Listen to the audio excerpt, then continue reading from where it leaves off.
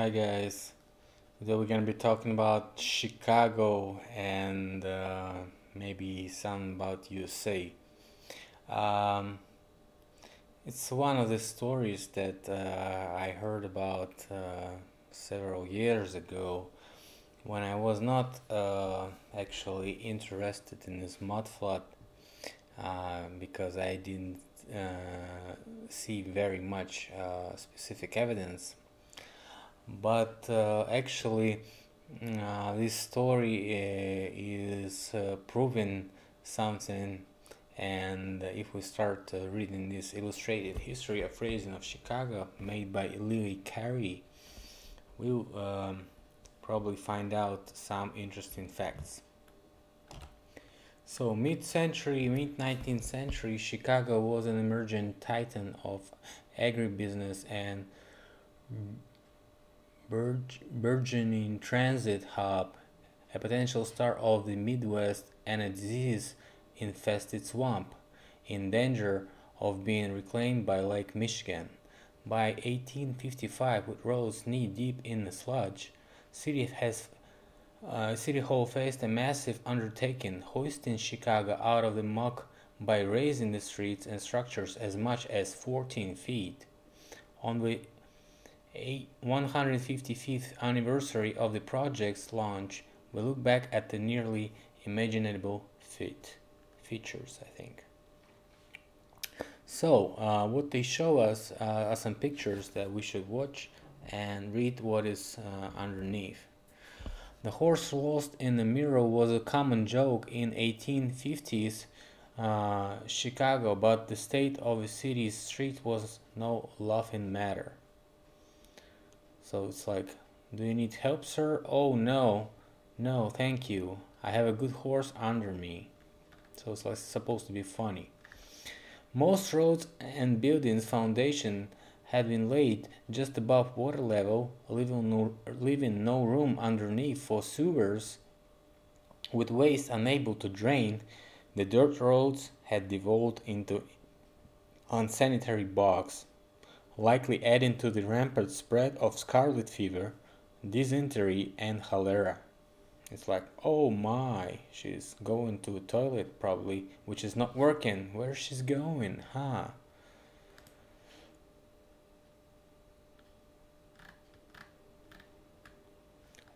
So this is supposed to be the city council. He's like saying, well, if we want our sewer, we can't have it below street level as things are. And so it's in 1855, city planners brought the engineer Ellis S. Chesbrough from Boston to take charge. Presented with the sewage problem, Chesbrough submitted a bold, if outrageous sounding proposal. So we simply raise the street of Chicago and make a new street level. So he's saying, oh, he's nuts. And so began the task of hoisting Chicago out of the jink, I think. So something like a swamp, probably. Chesbrough's plan involves raising the roads up to 10 feet, creating a new street grade that could accommodate sewer pipes, plus gas and water mains below ground. Those streets and walkways were public projects. The responsibility for lifting buildings fell to individual property owners, some of whom simply built new steps, I think, and entryways on the second floor, leaving the former ground floor to act as a basement. You can still see homes with first floors below ground level in present-day Chicago. Just remember what this slide says. Let's go to the next one.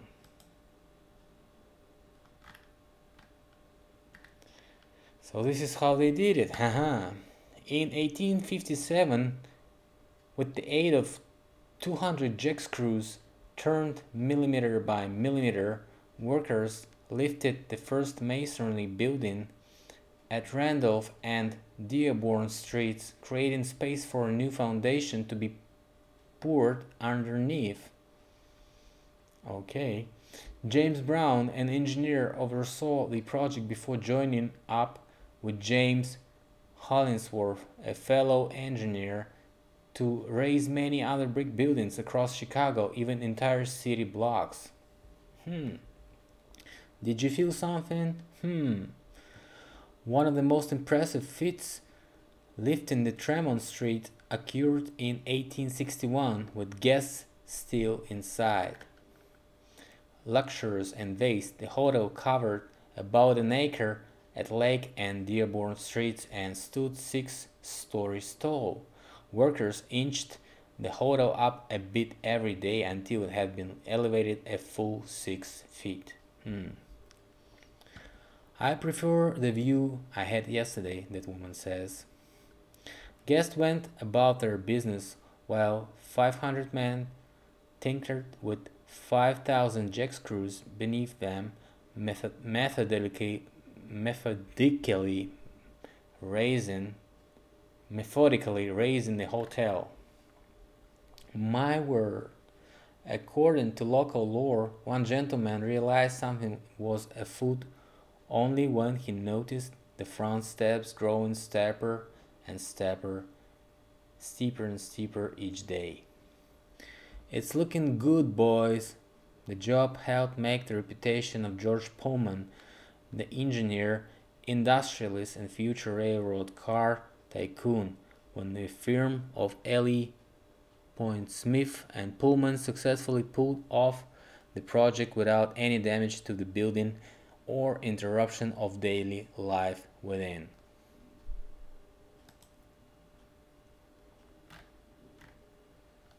While Chicago's skyline gradually crept upward, many owners of wooden frame structures decided that rather than elevate their buildings, they would move them elsewhere.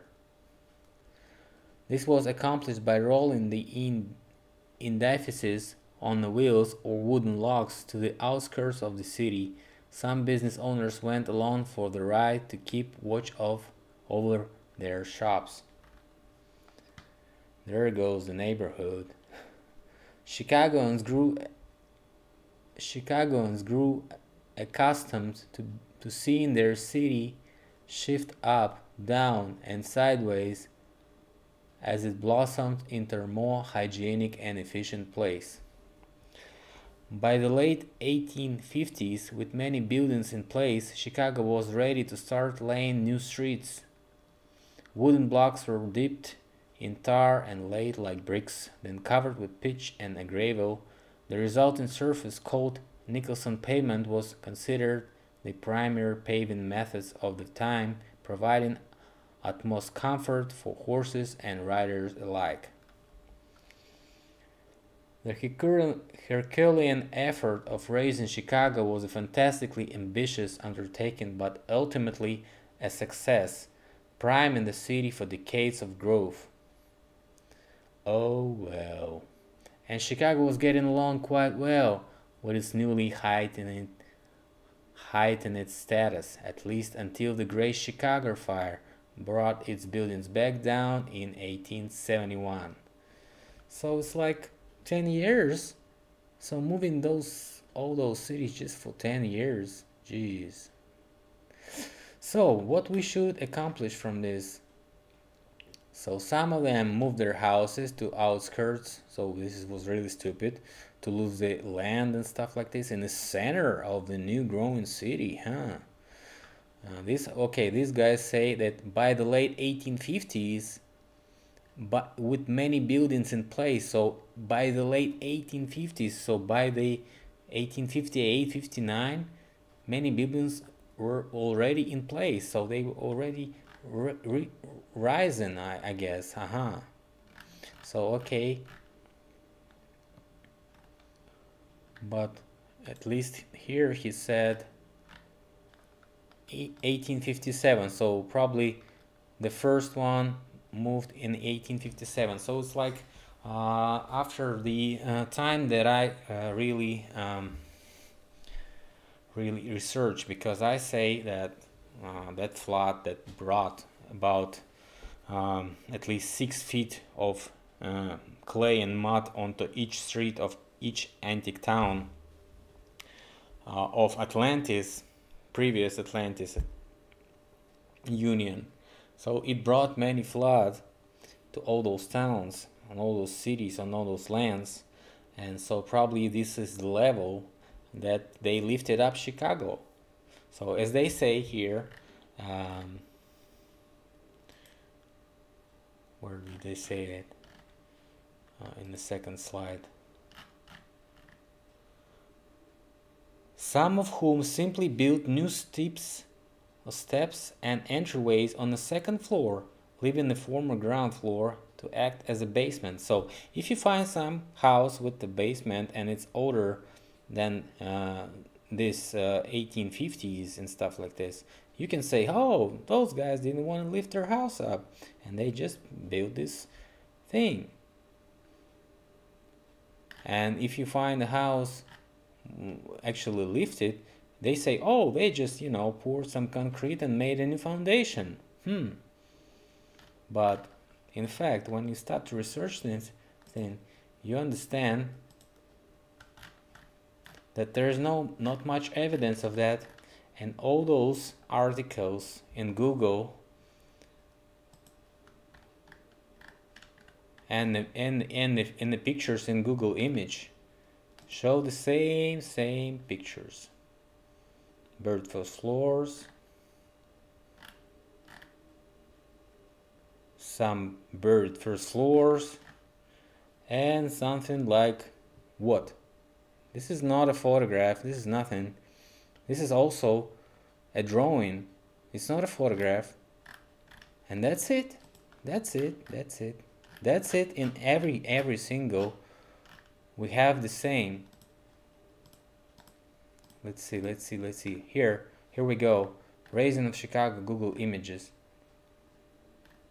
The same pictures. Nothing else. But I try to check if really Americans had pictures in 1850s. They had plenty of pictures. At least Google does it. Google finds those pictures.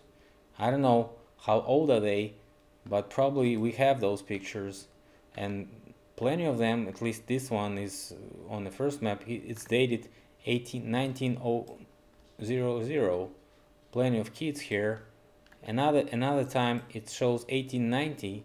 So why don't we see these pictures in older ways?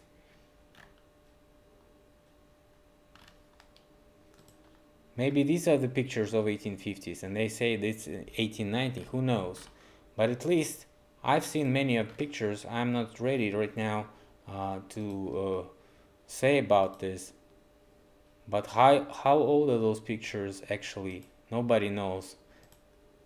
Nobody knows. But they say photograph was made in these ages, and we saw many pictures of Civil War.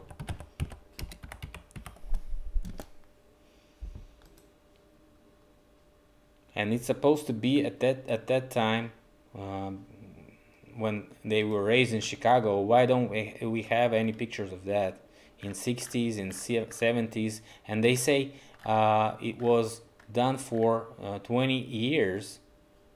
For 20 years, so at least to 1870s when it was burned.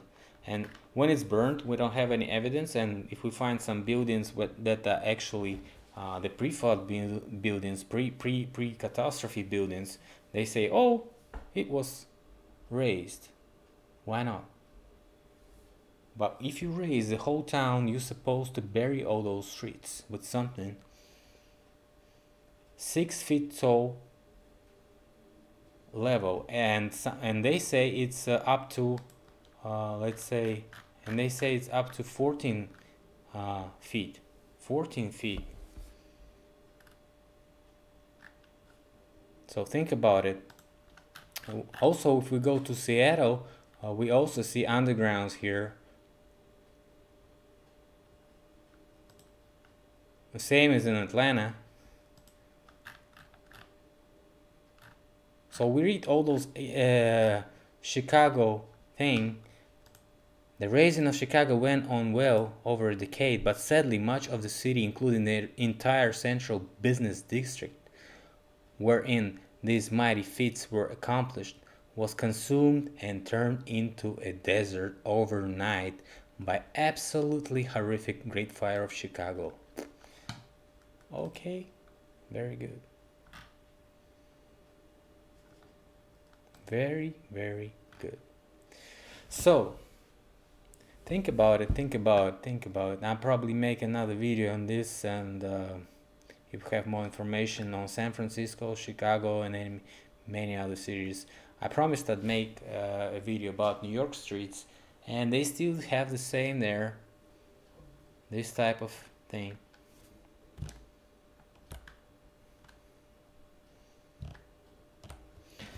So, thanks a lot for watching. See you later. Bye.